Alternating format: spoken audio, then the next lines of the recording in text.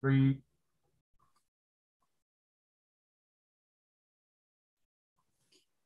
Welcome to session number 5, and thank you for attending this and the previous presentation at the 12th International Conference for Teachers of English Language Teaching during COVID-19. It is my honor to introduce the 3 presenters that will be talking about COIL, a collaborative online international learning, which is a pilot project experience. First, let me introduce Mrs. Brenna Woods. Mrs. Brenna Woods is a teacher from Honduras, and it's part of the faculty members of the Teaching of Languages Department and the Languages Center at Pedagógica Nacional at Universidad Pedagógica Nacional Francisco Morazán in La Ceiba, Atlántida. Sorry, she's part of the department only. She has been a teacher at Upnfm for at least 8 years in the English program that she coordinates to date. Mrs. Woods also works as a liaison to INCODE, coaching students to prepare for a scholarship for studying abroad. Currently, she's working on a research project in COIL as a requisite to finalizing her master's degree in TEFL. The second presenter is Mrs. Stephany Mateo. She's a language teacher from Honduras. She's part of the faculty members of the Teaching of Languages Department and the Languages Center at Universidad Pedagógica Nacional Francisco Morazán, where she teaches English and methodology classes. She has also taught Spanish to English native speakers as part of her graduate studies at Colorado State University. Mrs. Mateo holds a master's degree in teaching of English as a foreign language and a master's degree in languages, literatures, and cultures with a specialization in Spanish. Her interests are related to the teaching of languages from a more humanistic perspective, focusing on equity, diversity, and policy transformation. She is also interested in the teaching of languages through technology. Currently, she's working on a research project related to the strategies teachers and students are adopting in their English classes in public institutions in Honduras during the COVID-19 pandemic. Our next presenter will be Mrs. Sandra Alvarado, who is an English teacher from Honduras. She's also part of the language department faculty of the Universidad Pedagógica Nacional in Santa Rosa de Copan. Mrs. Alvarado has worked there for at least 7 years, where she trains teachers. She has participated in research in teaching of English as a foreign language. Recently, she participated as a presenter in the National Congress of Educational Research, organized by the Upnfm in 2021. Currently, she collaborates as a research liaison, promoting various activities in the field of scholarly investigation. With coordinators Dr. Yoa and Mr. Jorge Matamoros, all 3 teachers were selected to participate in the collaborative online international learning project of the Department State representing UPNFM. I hope that you really enjoyed this presentation, and if you have any questions, you can post them in YouTube and in the comments through YouTube so I can read them at the end of the session. Okay? Thank you, Carmen. Thank you, Carmen, for your kind words and having us here in this 12th International Conference for Teachers of English. And here we are more than delighted to share with us what are COIL, or what is COIL, right? COIL stands for Collaborative Online International Learning. The main purpose is to connect students and professors in different countries around the world, and working also in collaborative projects and discussions as part of their coursework. Next, please. Thank you. You may wonder, what is the methodology of COILs? How do universities work with? Well, first of all, COIL allows partnering professors from both universities, and also promotes student interaction and collaborative learning. Additionally, COIL promotes that collaboration that benefits students, both professors and also institutions at the same time. And how is the planning inside of a COIL project? Well, the most important aspect here is that both teachers have a successful collaboration that benefits students, professors, and institutions during the length of the project. It's important also to mention the advantages of COIL. Number one is that teachers receives an extensive support by supervisors in order to develop an interesting set of plan of activities to help the students. Also, another advantage of COILs is that the cost and logistics of a trip abroad is very cheap. So with a COIL project, we have the opportunity to participate in an exchange program without traveling abroad. Additionally, inside of a COIL project is designed not to affect the curricular content. So each teacher grades the students in their own classroom. And all students in the classroom will benefit from a multicultural teamwork skills that they are going to acquire inside of this project. And additionally to these multicultural skills that they are going to develop, they are going to work online. So they are going to acquire virtual tools and skills that the students are going to need for their future labor market. Here, we are going to talk about this experience that we have working with these three universities: Bridge Valley Community and Technical College, the UTRGV University, and also Sinclair Community College. In my case, I was working with Sinclair Community College. In this class, we were working with the Spanish. The objectives that my partner and I planned in this class, that the students will be able to describe different factors that contribute to a person's cultural perspective. Also, one of the main products inside of this project, what the students will be able to create videos describing dishes and touristic places of Ohio and Honduras.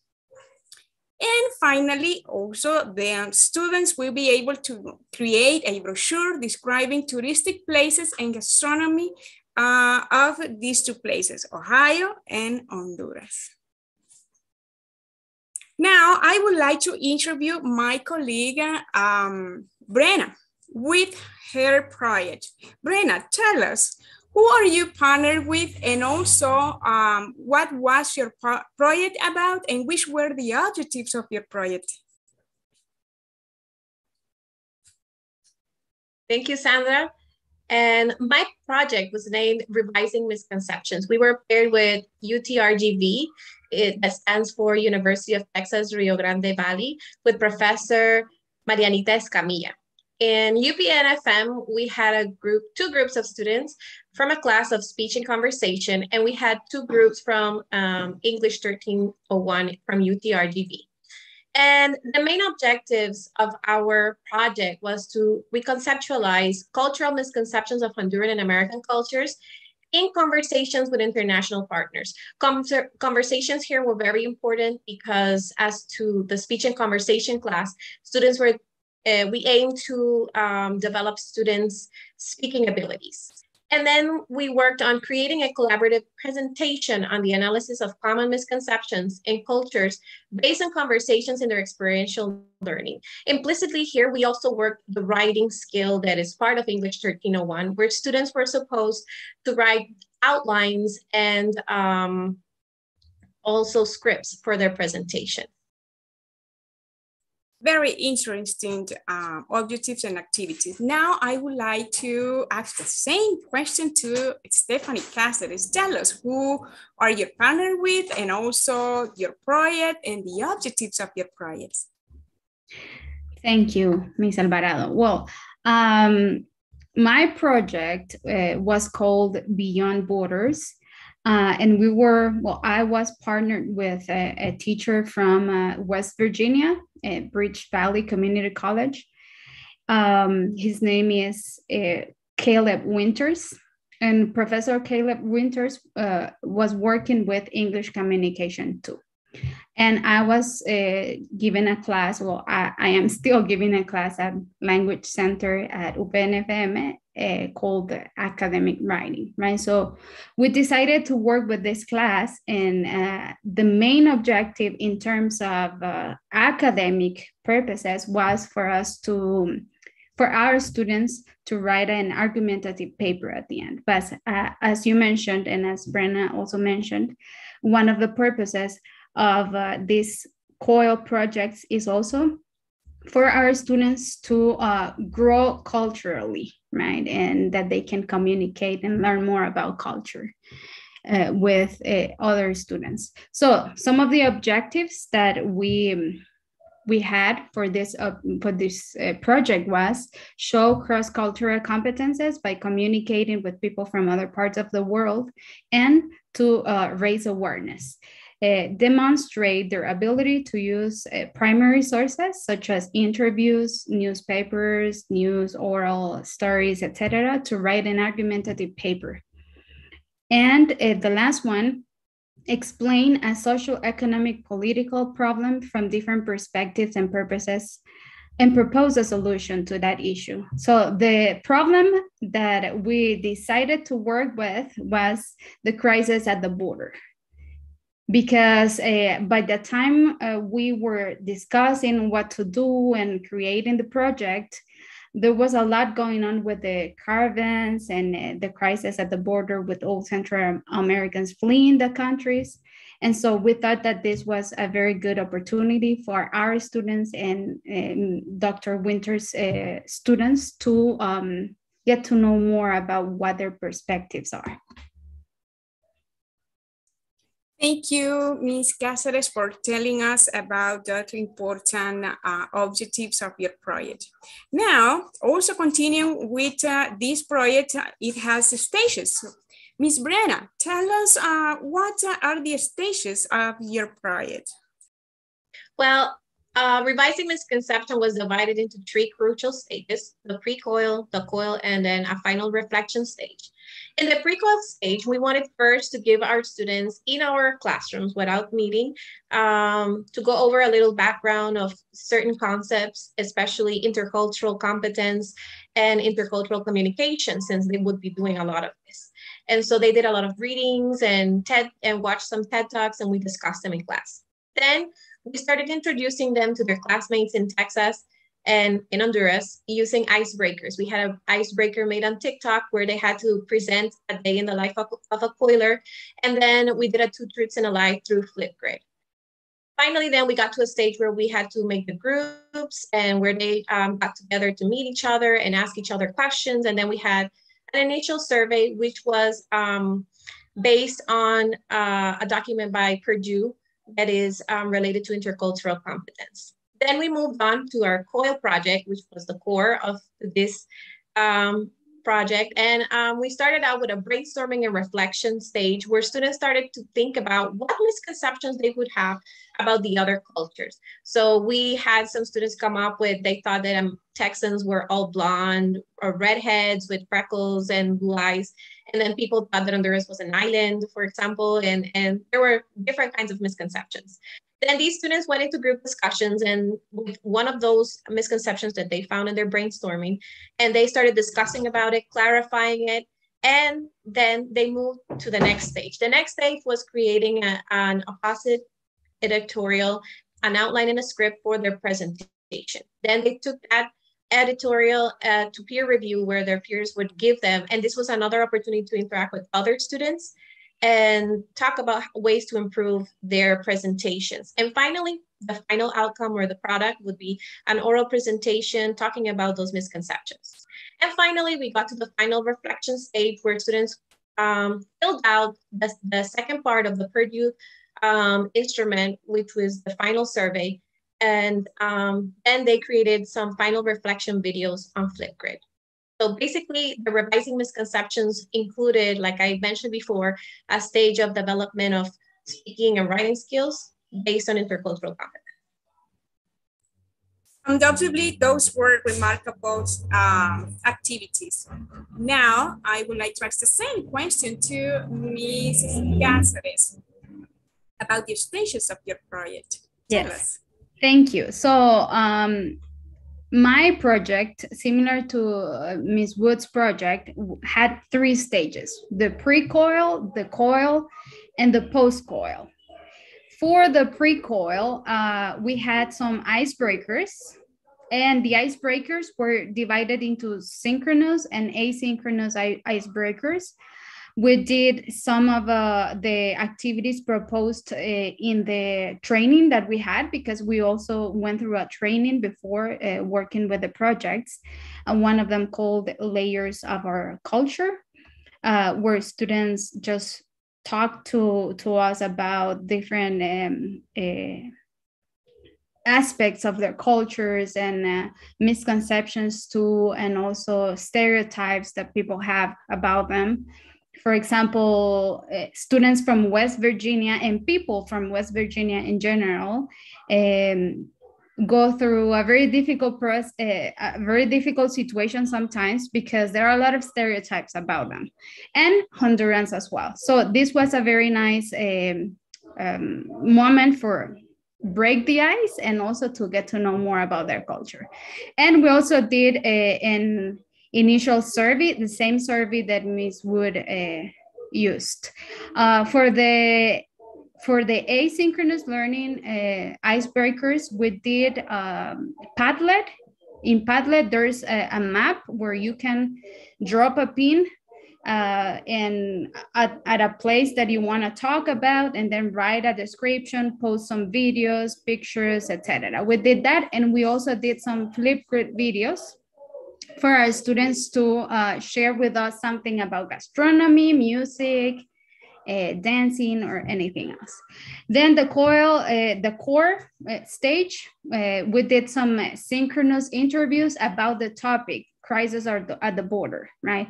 Students interviewed one another here. Then they started working on their first draft using the information they gathered from the interviews and from other sources. They did asynchronous peer editing in Google Drive, and they the information that they shared was more about, not about the language itself, but about the content of the paper.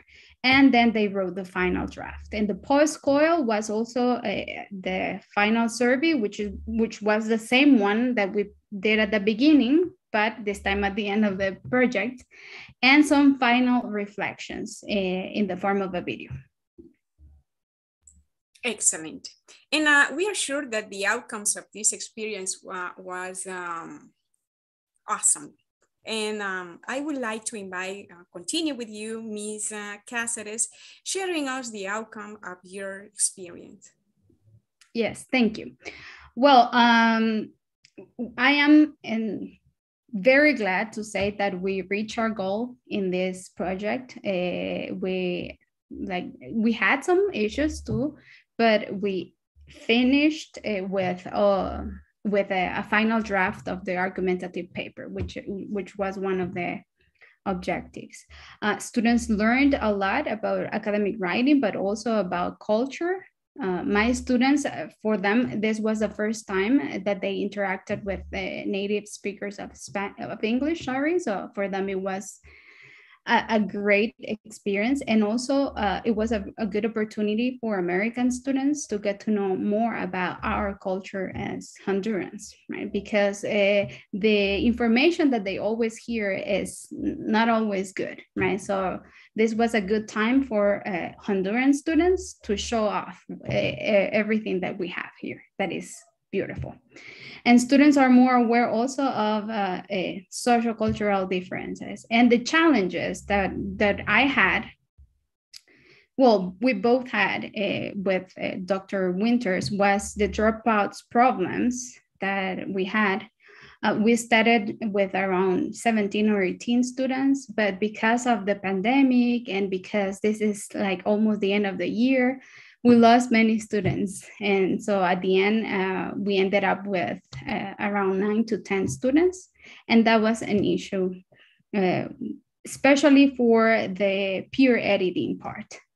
And sometimes the students' attitude too, because there were some students that were too shy and they didn't want to participate at the beginning. So we had to move them around, right? To find a way that they can speak, that they could speak with the other students. So we mixed them and it was a little bit challenging, but other than that, we had very nice outcomes.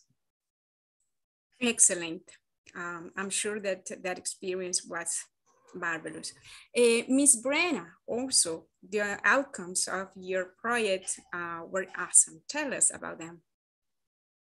Well, in our projects, just as Ms. Stephanie mentioned, we did have some challenges and similar challenges, right, that we would have to face. And these challenges, I want to start by them, were integrating groups because of student mobility. So there were so many dropouts that sometimes we would have to rearrange a group in another session, and we would come to another session and then, but let me tell you that my partner, she was very resourceful. So she was always like, no, don't worry, we can put them here. And she was very, she was beyond words, right? I can't even describe how grateful I am for her. And then our problem also at the beginning was breaking the ice, because either American students felt that they were going to be too advanced in English, and then our students thought that they wouldn't have the skills to hold a conversation. So we had to kind of push them at the beginning so they could start talking. But at the end, we were able to achieve our goals.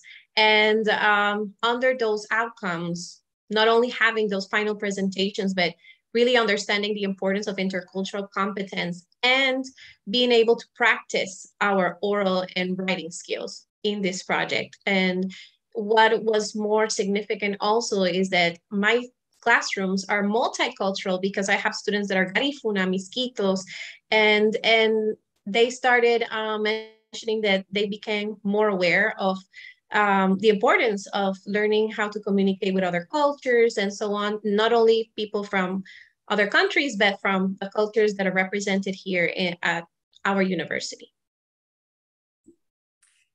Definitely, those outcomes shows that the evidences that you are going to present with us to see how was that COIL project. So I would like to invite Ms. Stephanie to share with us some evidences of that project that you developed. Yes, thank you. So I have some screenshots of the activities that we did in the pre-COIL. Remember that I told you about the map in Padlet? So this is the one. As you can see, like most of them are the students in America are from West Virginia, but they dropped some other pins all over the country too. And my students, most of them are from Tegucigalpa. So because I wanted them to show a little bit of our country, I asked them to pick a place in Honduras that they want to talk about and just drop the pin there. So they talked about Santa Barbara, Bay Islands, Copan, etc.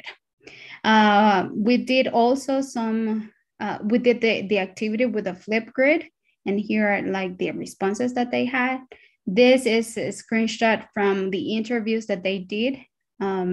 Students in the US, they were already in face-to-face classes, right? So what they did is that they went to a quiet space, and that's why you can see that here there are two people in the same room. And this is one of the examples of the essays and the peer edit. Great, awesome. And now I would like to invite Brenna to share with us the evidences of your project.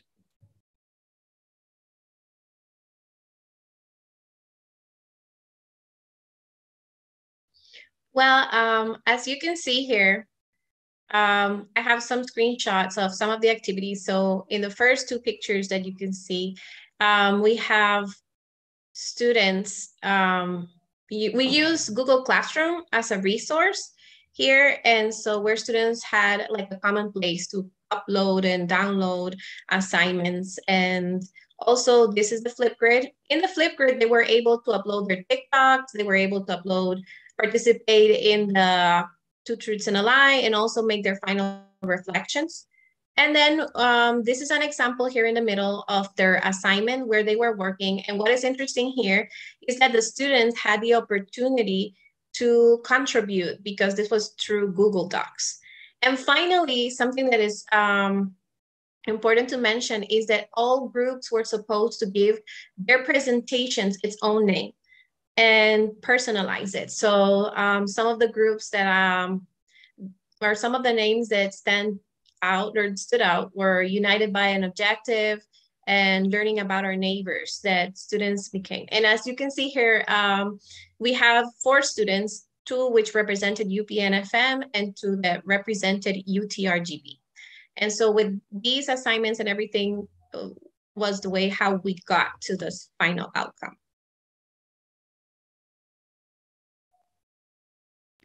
I'm going to share with you 2 videos. Well, just 30 seconds of these 2 videos that were the reflections of my students. And then we're going to also show Mrs. Brenna's students as well. So let me just share that with you real quick here. Let me know if you can see the videos, please. Yes. Okay, here's one.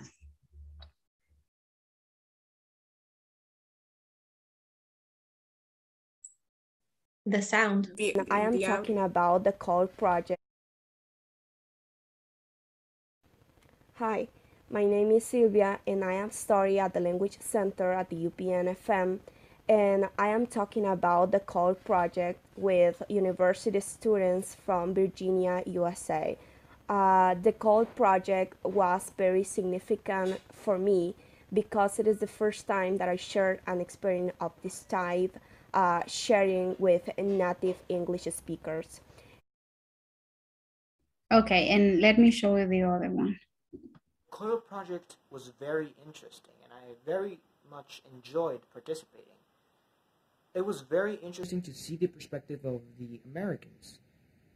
Oftentimes we always just see our perspective. We live in an echo chamber where we just analyze our own ideas and we don't try to challenge our own ideas. And we reject everything that comes from other people that are opposed to our ideas and principles.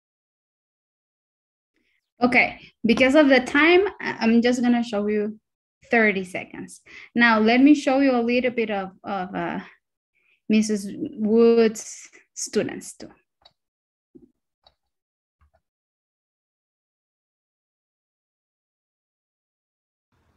Hello, Mrs. and classmates. This has been an incredible experience, and it is my pleasure to share with all of you my final reflection.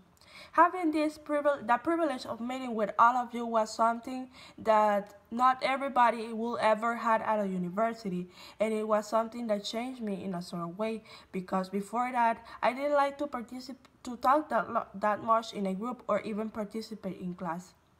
I'm so grateful and blessed for having this experience in my life.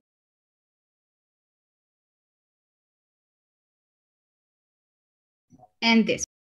It's important to note that this student is a UTRGV student. This has been a pretty cool opportunity, the COIL program. Never would I have ever thought of being in a program or even in a course that it's so unique to where you like get to collaborate with students from another country, which is really cool.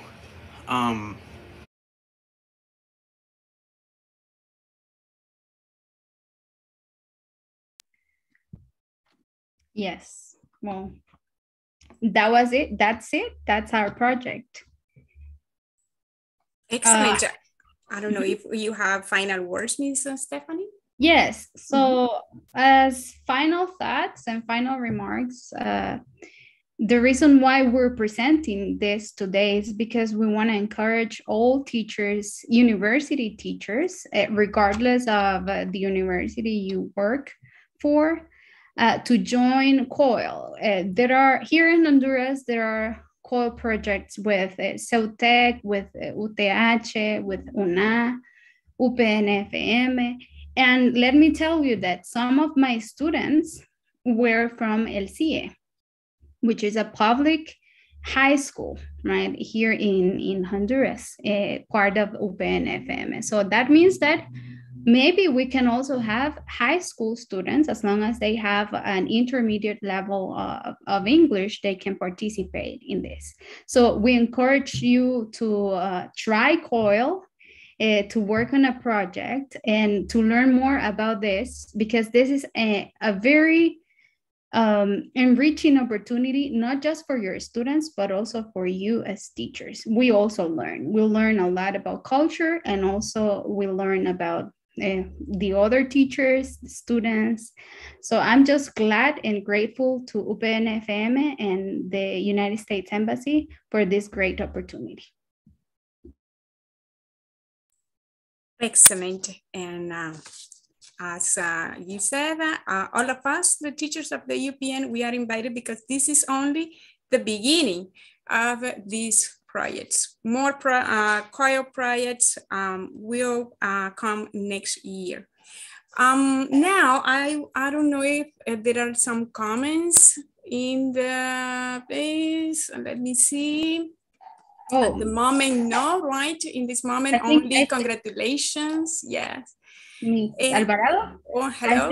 I think Carmen has some questions, right? Oh, okay. Hi again. Actually, I was checking the comments on the presentation, and actually it was more like appreciation on the project.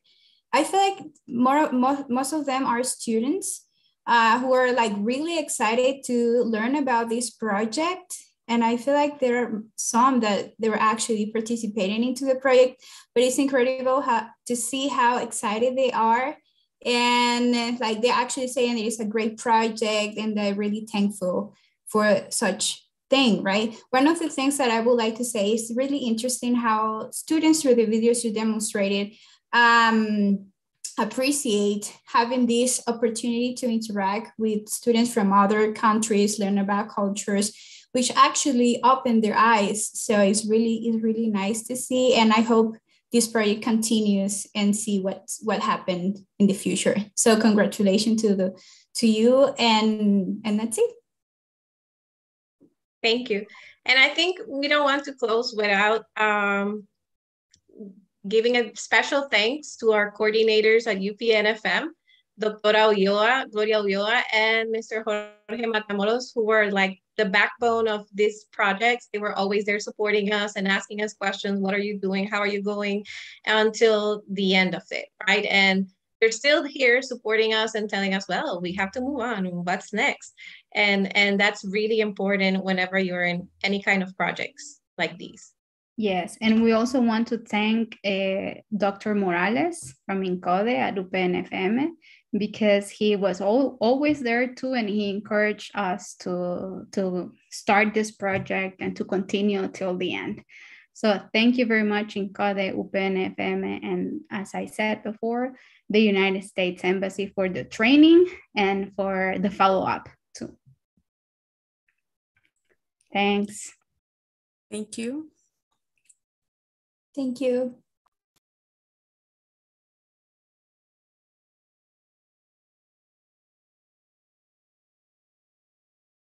Ya, ¿verdad?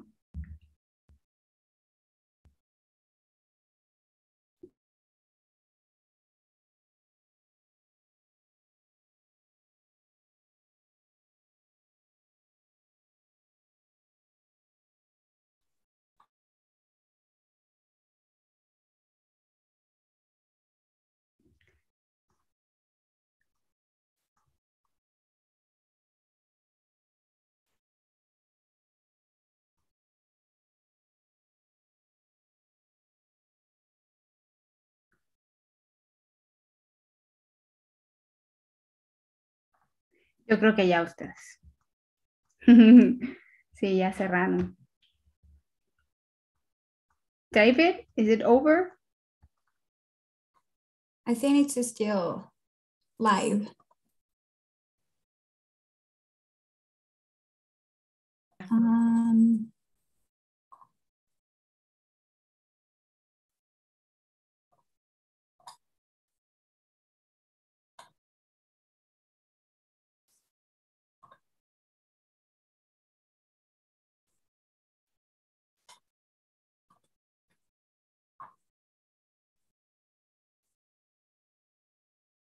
Yo creo que ya ustedes.